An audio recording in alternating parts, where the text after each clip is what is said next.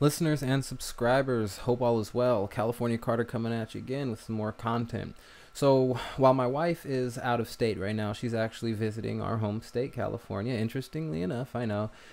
She sent me a couple of videos while she was over there that is pretty interesting. She likes to keep up with some of the stuff that I do. She'll send me occasional videos of chemtrails if she catches some of the homelessness issues, anything that really falls in line with some of my research and what I talk about here on this channel. She'll shoot me some stuff and try to help me out with my content. So let's go ahead and play some of that. If you don't know anything about chemtrails, I recommend you go back and check out on my channel where and I'll probably leave a link in the description. I've talked about chemtrails before, and what we're really talking about is stratospheric aerosol injections, cloud seeding, solar radiation management. These are the programs, the program names they actually go by. If you say chemtrails or type that into Google, you're likely to get something that's related to conspiracy theories.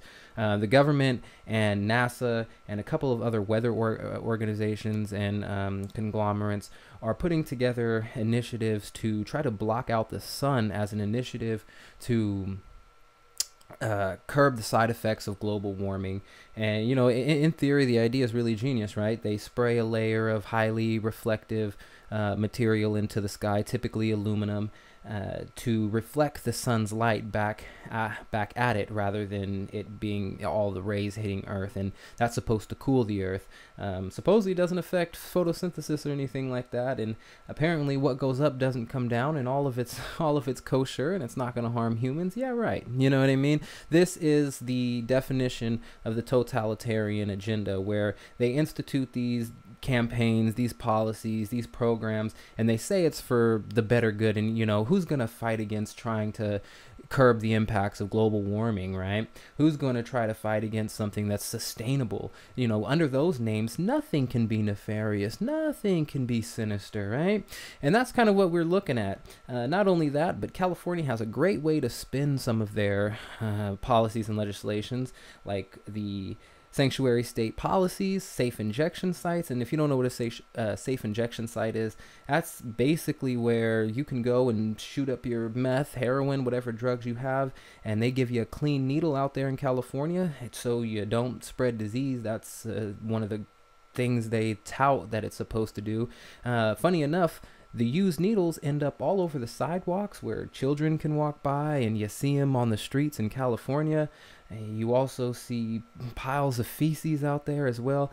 Some of these places, most of the places, is confined to areas like Sacramento, LA, San Diego, and San Francisco, but really it's just starting to permeate everywhere out there in that state. So I shout out to my wife for including this content here, because there's a couple of ideas that go along with chemtrails, not just the geoengineering aspect, the weather manipulation, but there's a fair amount of people who believe chemtrails tie into Project Bluebeam and geoengineering, not for nefarious purposes, or I guess not for political purposes, essentially making the planet more inhabitable for extraterrestrial biological entities.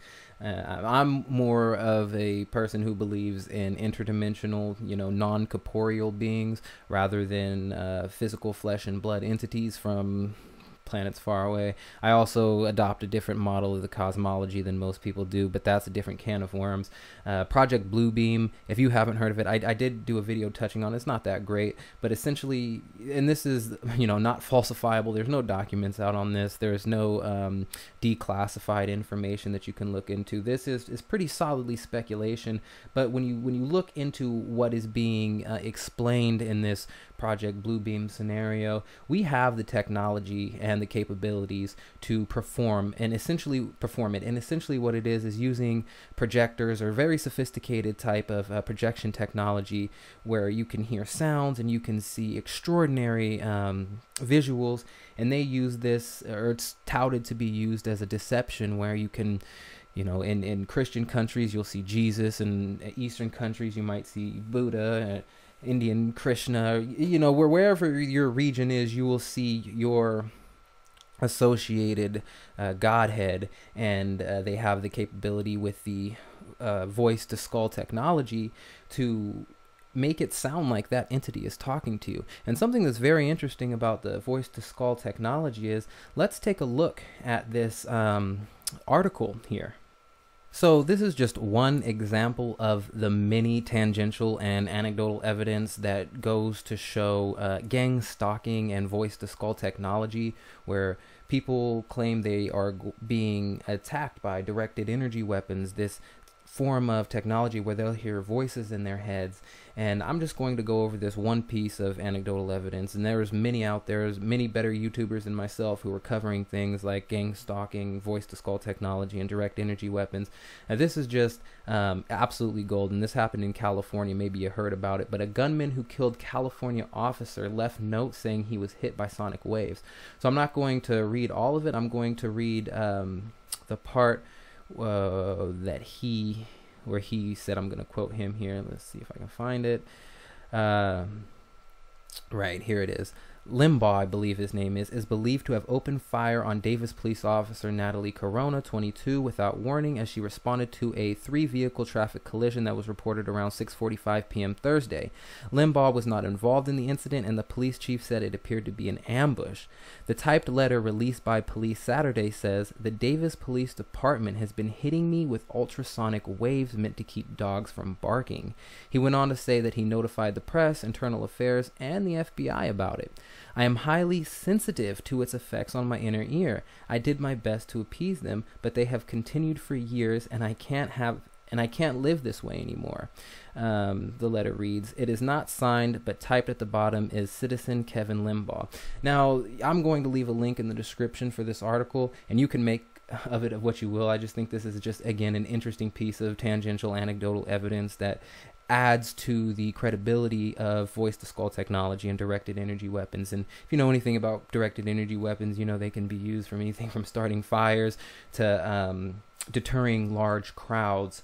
So again, I think that a lot of the technologies, they are multifaceted. They don't only have one purpose. So when we talk about chemtrails, I think geoengineering is, of course, a big aspect of that. I do think it could be loosely tied into the Project Bluebeam, you know, spray a layer of a cloud into the sky and use it as a background, as a projection screen. I think the technology is a little more sophisticated where we won't need something like that. So, you know, that's just a theory, and I'm throwing that out there. It's just interesting to think about these things and consider them, especially when you're thinking or talking about things like the New World Order or the tyrannical tiptoe. I think I'm going to leave it there. I thought that this was interesting to share. Go ahead, like and subscribe, and if you do like it, share it with anyone you know. California Carter, signing off.